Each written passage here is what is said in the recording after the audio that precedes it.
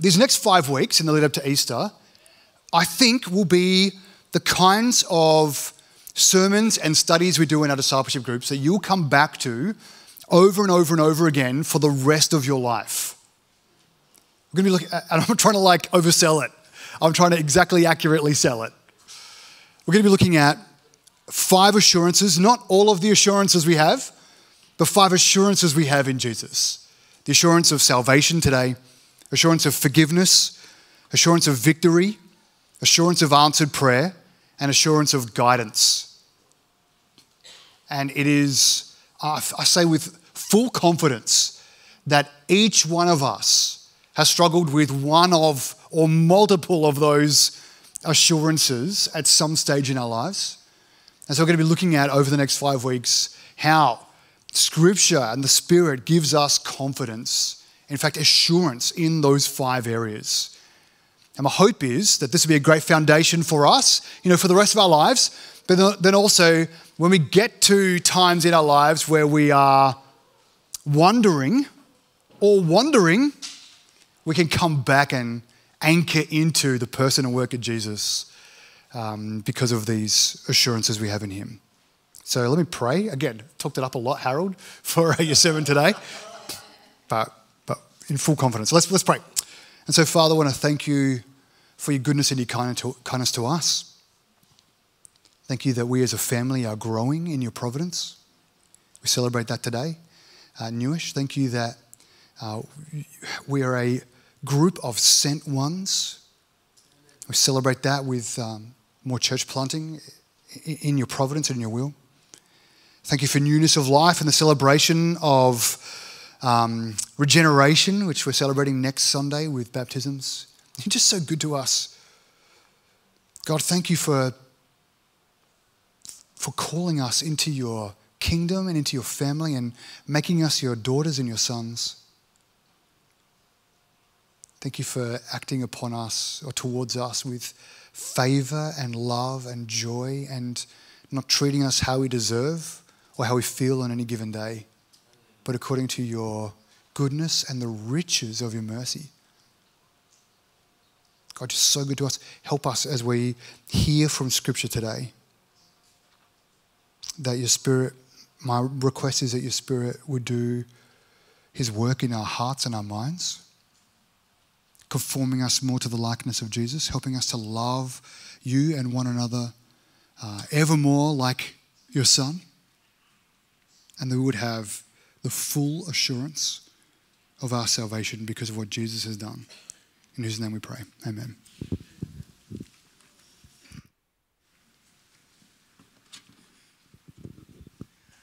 Yeah, well, thanks, Don. And Don didn't want to oversell it, but I'll try and oversell it.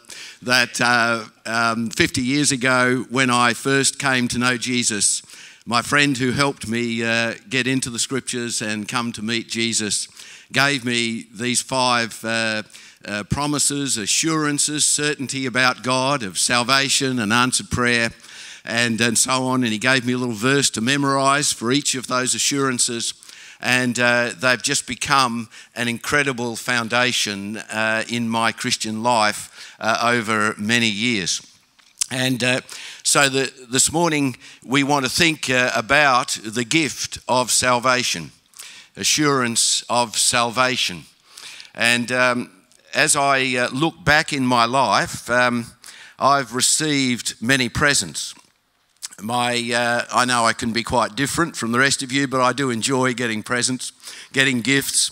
And my father, who was a refugee from Latvia after World War II, told us that in Latvia you not only have Christmas and birthdays, but you also have names days.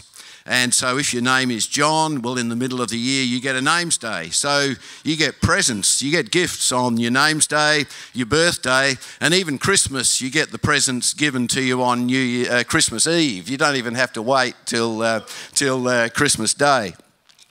But I want to say to you that today, that really the greatest gift that I have ever received is the gift of eternal life and forgiveness of sins.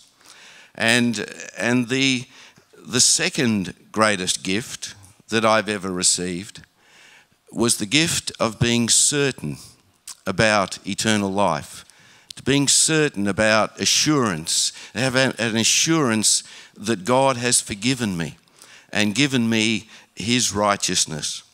And 1 John 5:13, I've written these things to you who believe in the name of the Son of God, so that you may know that you have eternal life. Not so that you may hope so, but that you may know. To be fully assured. And that's what we want to talk about over the next 5 weeks. These certainties, these assurances, because we can try and live the Christian life without that certainty. And God never intended that the Christian life should be, well, I hope so. I'll just try harder. God just longs for us to live in the certainty of what he's done, who he is, and what he's done. So your first reaction to me could be, well, that's pretty presumptuous to think that you can be certain about eternal life. You know, you're pretty proud, aren't you? And well, let's go to our Bible reading this morning, and we'll see what God says in 1 John 5. We're going to read 1 John 5 from verse 5 to verse 14. Who is the one who conquers the world but the one who believes that Jesus is the Son of God? Jesus Christ, he is the one who came by water and blood, not by water only, but by water and by blood. And the Spirit is the one who testifies, because the Spirit is the truth. For there are 3 that testify: the Spirit, the water, and the blood. And these 3 are in agreement. If we accept human testimony, God's testimony is greater, because it is God's testimony that he has given about his Son. The one who believes in the Son of God has this testimony within himself. The one who does not believe God has made him a liar, because he has not believed in the testimony God has given about his Son. And this is the testimony, that God has given us eternal life, and this life is in his Son. The one who has the Son has life. The one who does not have the Son of God does not have life. I've written these things to you who believe in the name of the Son of God, so that you may know that you have eternal life. And this is the confidence that we have before him. If we ask anything according to his will, he hears us. And if we know that he hears whatever we ask, we know that we have what we've asked from him. There's lots of knowing, lots of certainty, lots of confidence. And that's how God longs for us to live, to experience the Christian life. There's a little spot on the university campus on North Terrace. They haven't put a memorial plaque there, but at this spot one day about 50 years ago, I was on my way back for lunch in North Adelaide, and a Christian on campus approached me and said, would I mind answering some questions about Jesus and about Christianity? And I was open to anything at that stage in my life. As a matter of fact, looking back, there was a deep emptiness in my life, but I didn't know why there was that emptiness. And he said, well, do you believe in God? And I said, yeah, but he's just very distant, a long way away. And what about Jesus? Oh, yeah, I believe he existed. And what about eternal life? And I gave my first false gospel sermon back to him. I said, well, you can never be sure. You can never be certain. Well, as we're saying this morning, you can never have assurance. If you're good enough, you'll get it. And if you're not good enough, you'll miss out. And he very wisely didn't argue with me. He just, you'll be pleased to know I'm not going to preach the same sermon this morning. He said, why don't we look into the Bible and see what God has to say about eternal life and coming to receive eternal life. And we did. And it was a beautiful thing. So I want to talk with you firstly this morning about why assurance is so important for us as believers, as followers of Jesus. And then to look at how we can really grow in that assurance, in that certainty. And firstly, assurance really reflects my understanding of God, of what God is like, who he is like as a person. You know, God is just so certain. We can be so whimsical, saying we're going to do one thing one day and doing another thing tomorrow, and we can just be all over the place. And back in the Old Testament, when Israel was coming out of Egypt, some of the countries started to see what God was doing, and they got really scared. And a fellow called Balak commissioned a man called Balaam to go and curse Israel and stop them. And he would have paid him a lot of money to do it. And Balaam, who was sort of a prophet in touch with God, he just had to say what God told him to say. And he said, Balak, in Numbers 23, you can look it up later if you like, but Numbers 23, 18 to 20, Balak, get up and listen.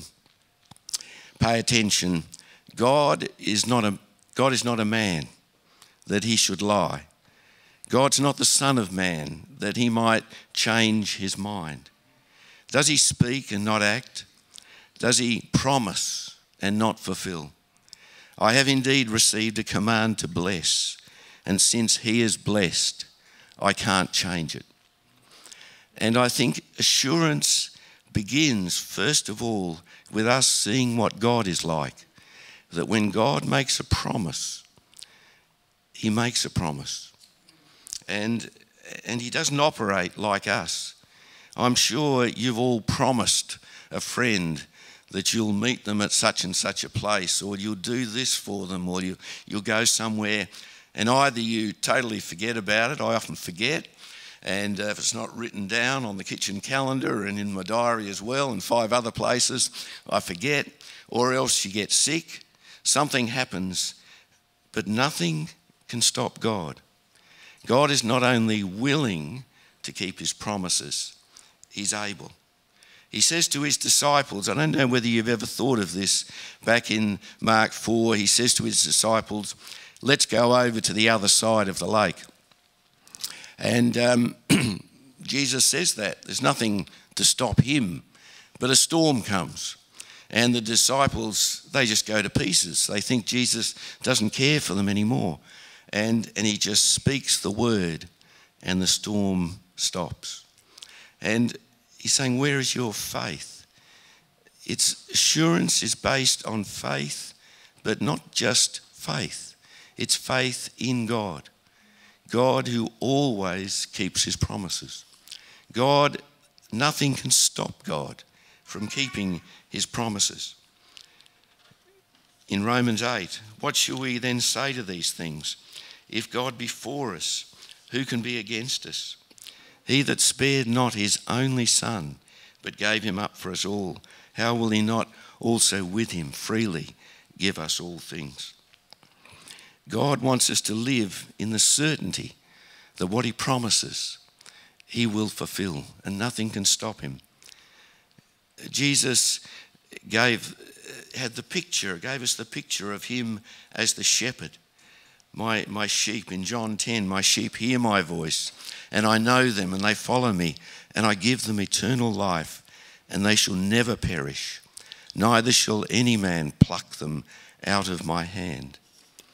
Sometimes when I was growing up, my father would have something in his hand, and he'd ask me to guess which hand it was in, and then he'd say, right, well, now you've got to open the hand to get it. And I'd just sort of try and lift up one finger and then another finger, and I knew he was letting me do it. You know, I didn't have a hope of getting it out unless he let me. But what I want us to know is that when we come to Jesus, we're held in his hand, and nothing is greater. Nothing can take us out of his hand forever. No man is able to pluck them out of my Father's hand. And that's on God's heart. He doesn't want us to live in a family where we don't know that we really belong. He wants us to live in his family, and he not only wants us to live in his family, but to know that we belong in our hearts because of his promises toward us. So assurance reflects my understanding of who God is, but it also reflects my understanding of the gospel. The gospel that I once believed is no gospel. It's not good news. If you are trying to get to heaven based on your own efforts, you can never have any assurance. You can never know whether you're going to be good enough. You only have to be married. Your wife will tell you that you're not good enough on a lot of things. Your kids as they grow up will point out a lot of things. It doesn't take much, and then, apart from all your friends. But the true gospel is a gospel of certainty, that Jesus died on the cross and he said, "It is finished."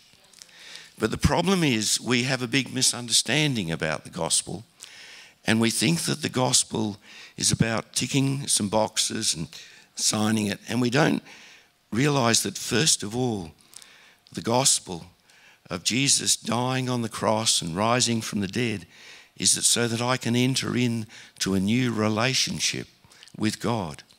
Jesus himself said, "This is eternal life," in John 17:3, "that they may know you, the only true God, and the one you've sent, Jesus Christ." I'd always thought of eternal life as, something at the end. If you've been good enough, you'll get in to heaven. And God says, no, eternal life is coming to know Jesus personally. And yes, there's going to be a little bump in the road when we die physically, but we go to be with Jesus, and when we come to him, we enter into life with him. God makes a promise in John 5:24. "Truly I tell you, anyone who hears my word and believes on him that sent me has eternal life." The verse doesn't say, "will get it when you die." It's present tense. Has eternal life, has entered into a relationship with Jesus, and will not come into judgment. There won't be a judgment when you come to Jesus. There won't be a judgment as to whether you have life or death. That's already been solved, resolved when we come to Jesus and his work on the cross, but has passed from life, from death to life. It's a beautiful verse to meditate on. It's a beautiful promise to take for assurance. You've got to test the Gospels that you hear. And one of the key verses for me is Ephesians 2:8 and 9. "For by grace are you saved through faith." And that's not from yourselves, not from our own efforts. It's a gift from God. That's why we started talking about gifts at the beginning. Not of works, that no one can boast. The problem is, it grates against my pride to think that I have to humble myself and receive a gift. Or even worse, you picture someone giving you a gift and you say, "How much do I owe you?" It must grieve God's heart when he wants to give us the gift of eternal life and we try and respond by saying, "Oh yeah, well I'll earn it, I'll earn it." I used to drive into work every morning in the city and park up near Hindmarsh Square. Haven't had to do it for a long time, but they opened up a new car park one morning, and they had a sign, free car parking. and or I was always open to getting something for nothing.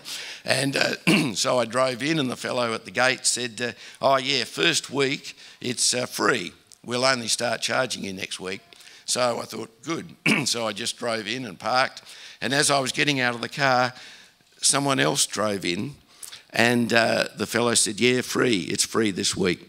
And they started to argue and said, oh, surely it can't be free. What's the catch? And he said, oh, no, we're just marketing the car park. We want people to come here. No, it can't be. It can't be. And the person in the car got so mad, they backed out and went off elsewhere.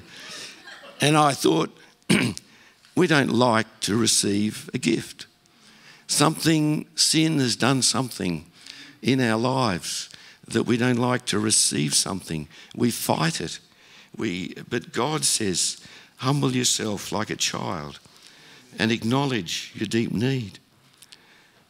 It's not presumption to say, I've received a gift. It's simply God's way of salvation, is to receive the gift of eternal life, of his righteousness.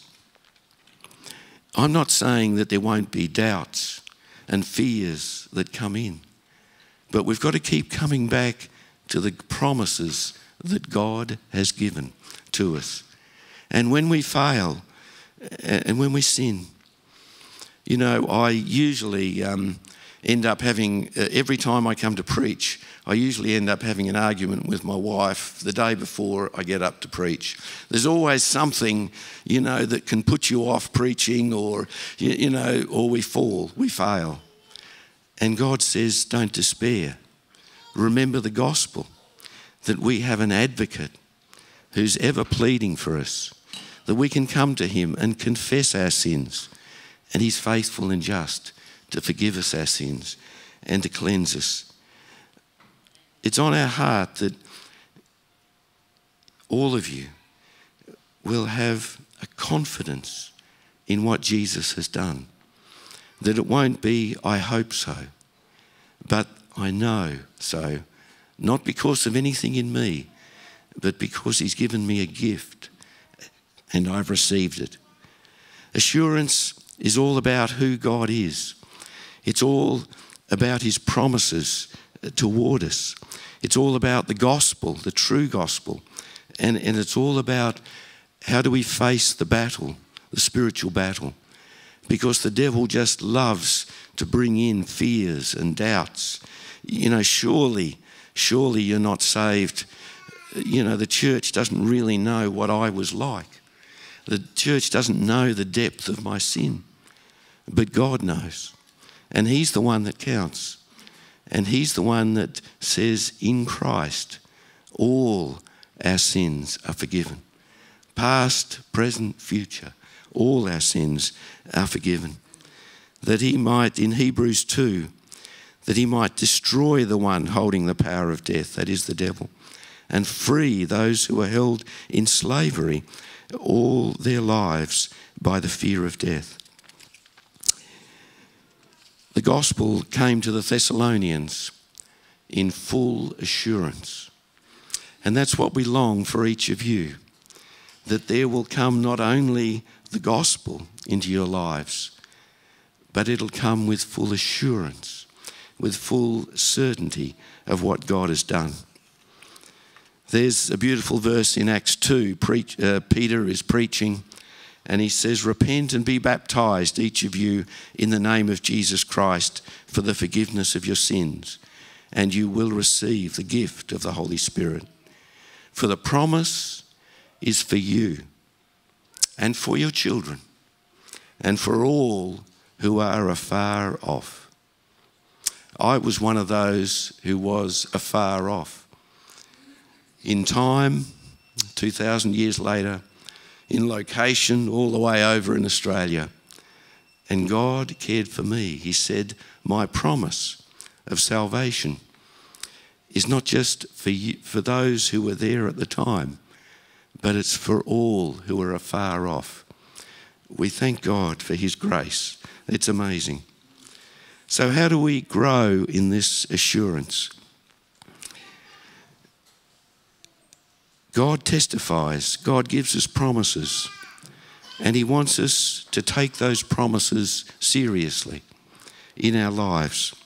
And so he says in 1 John 5:9, the witness of God which he has testified of his Son. And so we've got to keep coming back to what Jesus has done for us on the cross. And when doubts come in, when I don't think I'm worthy, he went to the cross because no one was worthy. He who knew no sin became sin for us, that we might become the righteousness of God. And every one of us is going to have doubts and feelings of inadequacy. God doesn't say you shouldn't feel like that. God says, keep coming back to the cross and to what Jesus has done for you. He was condemned for me. He closed an infinite gap. As it says in Colossians 2:13, he's forgiven all my sins. But there's something more, that it's not just looking back at what Jesus has done for me, his work for me, but it's the witness of the Spirit of God within. In verse 10, he that believeth on the Son of God hath a witness in himself. In some ways, it's a bit like if you've ever travelled. When I first went to Europe, I travelled through all these countries where there was no English, and you had to use sign language and all sorts of things to get through. And finally I got to Dover, and I sat in the railway station, and I could understand the announcements. I could understand the people as they walked past. And I want to say that the witness of the Spirit of God within is the witness that the Holy Spirit helps us to take these promises that God has given us, and he confirms them in our life. He gives us this deep inner certainty that what God has said is true and that he will keep his promises. I mean, that's why we're so keen for all of you as a church to have a regular reading of the scriptures. You know, the Holy Spirit inspired the Bible, and it's like one of those book club meet the authors, where as you read the Bible, the Holy Spirit is present within your life, and he can explain the scriptures to you and make them real and make his promises real to you, that they become personal promises to you, so that you can say, when doubts come in, he who hears my word and believes on him who sent me might have eternal life.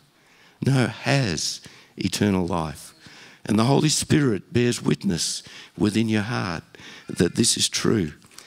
The Spirit himself, as it says in Romans 8, bears witness with our spirit that we are the children of God.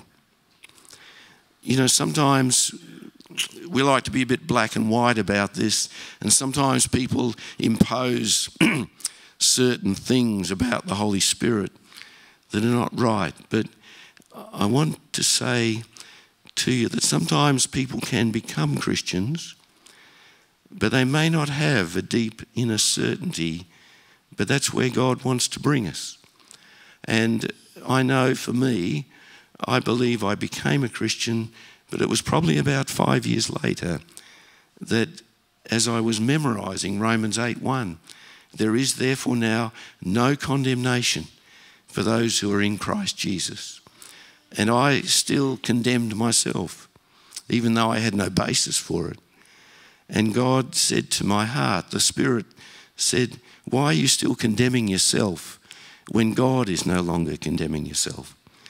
And it just, I believe that was the inner witness of the Spirit of God confirming his word, his promises to us. And there's always a danger that people will say, well, I've prayed the sinner's prayer. I've I've ticked the box. I go to church. But it's not just assurance. Has to be more than simply ticking a box. And that's why we're talking about a relationship with Jesus. And Jesus, the witness of the Spirit of God within, makes it real. I remember we did a Bible study with a man many years ago, and he made a decision. He said the words that he wanted to follow Jesus. But it was like it was only words. He could never really call God Father. And I'm not saying that that's the test, but you just sensed that he'd never really entered in to that personal living relationship. And God wants us to live in that certainty, not just because of what Jesus has done for us, but also the witness of the Spirit of God within us. So his work for me, his witness within me, and his word to me. In 2 Peter 1, 3 and 4, he says, by these he has given us very great and precious promises. God has given us many promises, and it's great for you as you read through the Bible to say, what is God promising here? Now, I'm still looking for the promise where he'll make me a millionaire, but he does promise to meet my every need. And I'm still looking for the promise where nothing wrong will ever happen, but he promises never to leave me. And these 5 assurances, as Don said, they're not the only assurances, but they're 5 key, beautiful assurances that will establish us and give us a confidence in walking with God. And this was these verses in 1 John 5 were the verses that really helped me with an assurance. He who has the Son has life. I'd always thought it was he who tries to live a good life has life. He who works hard, he who has the Son has life. He who has not the Son of God has not life. How do we help others? I think we have to be very careful not to tell people that they've got eternal life. That's the job of God's promises and the Holy Spirit within. We can emphasize God's promises, but we long for everyone to be taught of God, because that's what's going to enable people to hold on. Not something we've said, not something we've told them, but an assurance based on who God is and his word and his work and the inner witness of the Spirit of God. So that's on our heart as we've really only scratched the surface with assurance of salvation. When you come to your DGs, don't have a big argument about once saved, always saved. Don't get caught up in arguments. Come back to, are we learning to live by the word of God, to live by his promises, to believe him, that God always keeps his promises. He's a faithful God. And we're just so thankful. Encourage each other in how great, how faithful our God is. Amen. Let's just thank the Lord. Father, we're so thankful for all that you've done for us. We thank you that you are a faithful God and that you long for us to live in this assurance. So we pray, Father, that you'll continue to help us to grow in this certainty, this life of confidence. As we come around the Lord's table, help us to truly remember our Lord and rest in what he has done for us. Amen.